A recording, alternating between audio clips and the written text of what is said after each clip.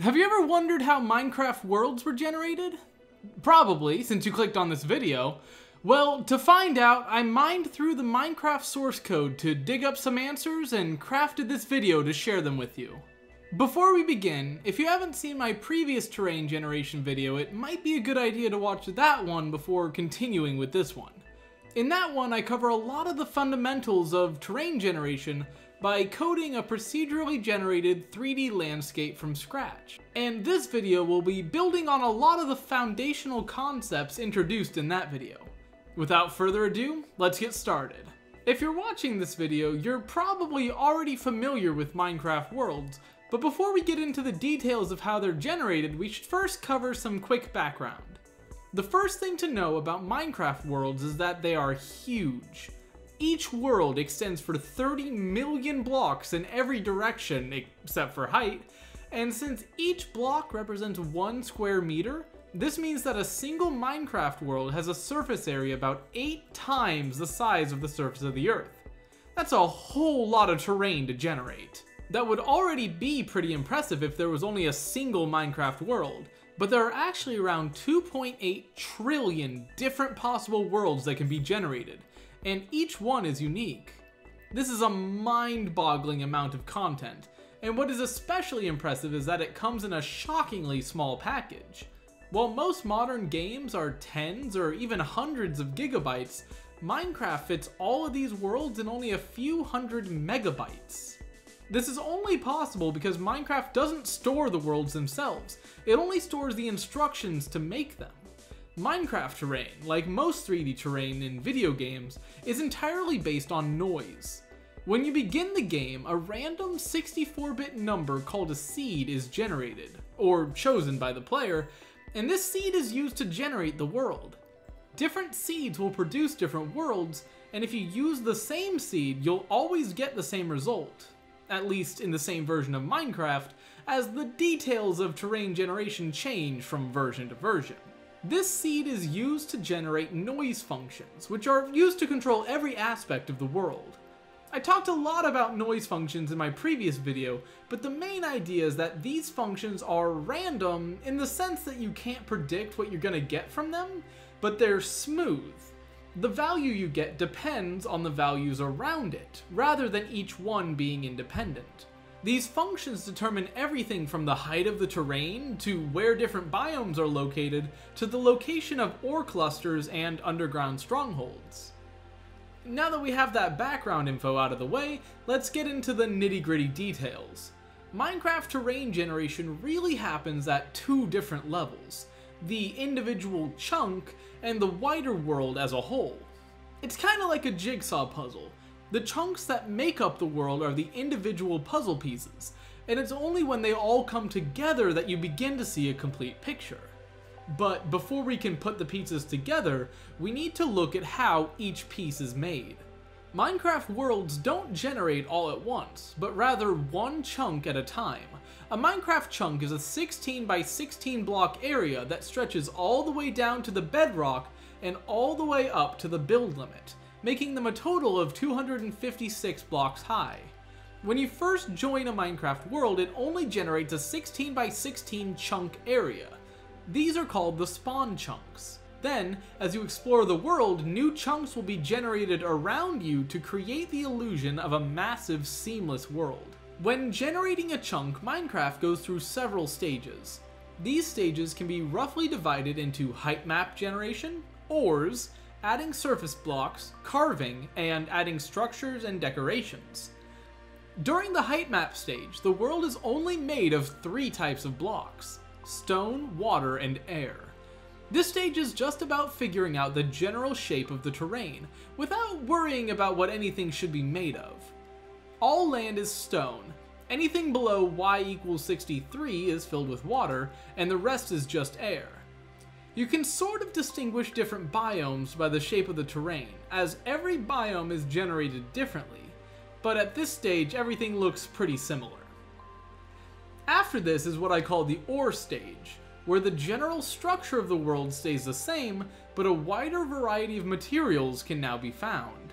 Instead of everything being made of purely cobblestone, different types of stone, dirt, and even ores can be found.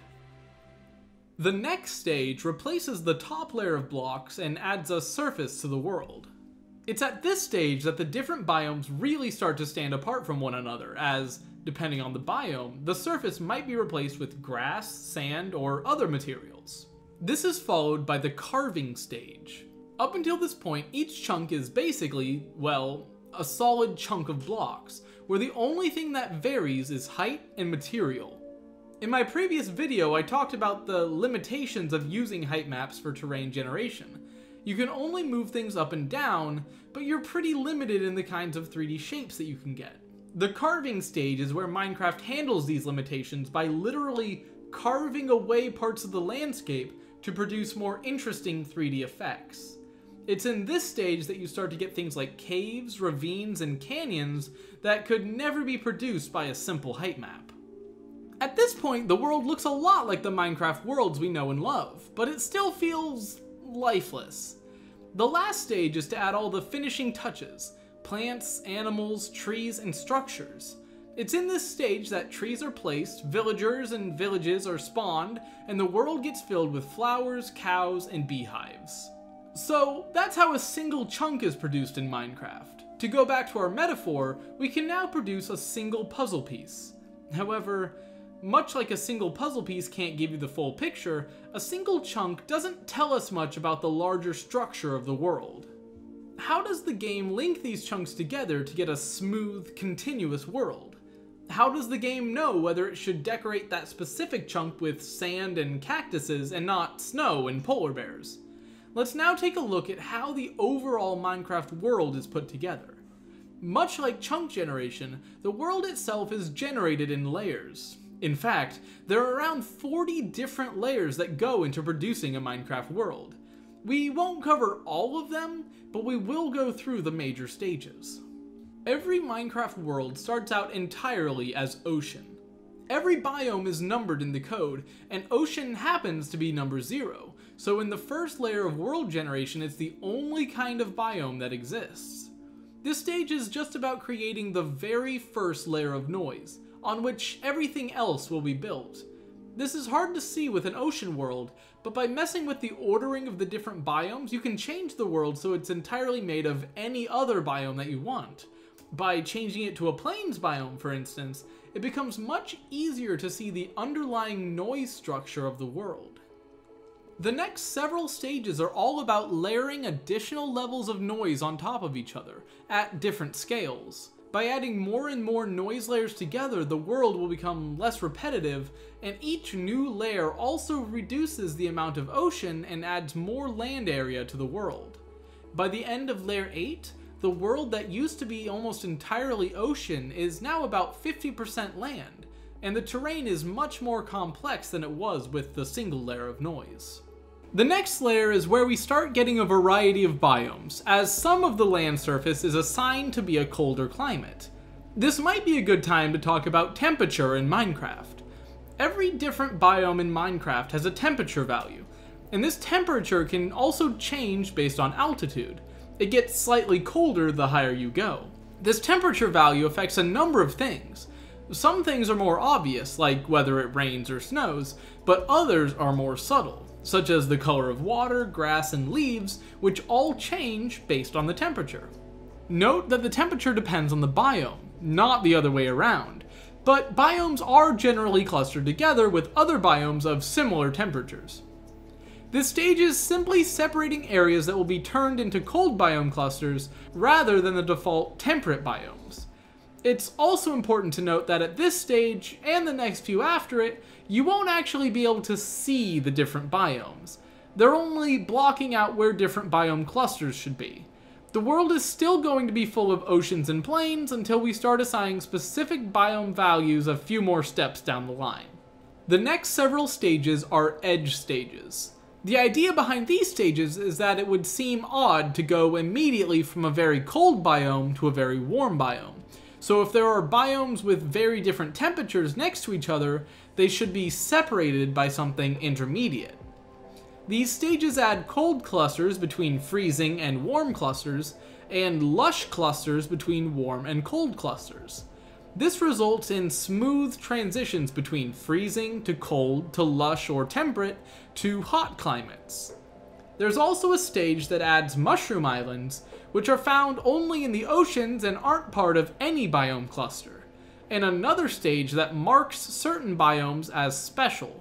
When biomes are finally assigned, those that are marked as special will be unusual variants of the biome, like an eroded Badlands instead of the standard Badlands. Finally, Layer 19 takes these biome clusters and actually assigns specific biomes to them. Each cluster has a group of different biomes to choose from, and each biome in this group has a certain weight assigned to it. For example, a warm biome cluster can turn into either a desert, savanna, or plains biome. Each of these has different odds of forming.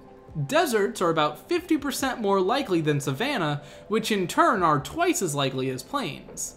Cold, lush, and freezing clusters all undergo a similar process. Once these biomes are assigned, we'll finally have a world with different biomes in it. However, we still have a ways to go before we're finished.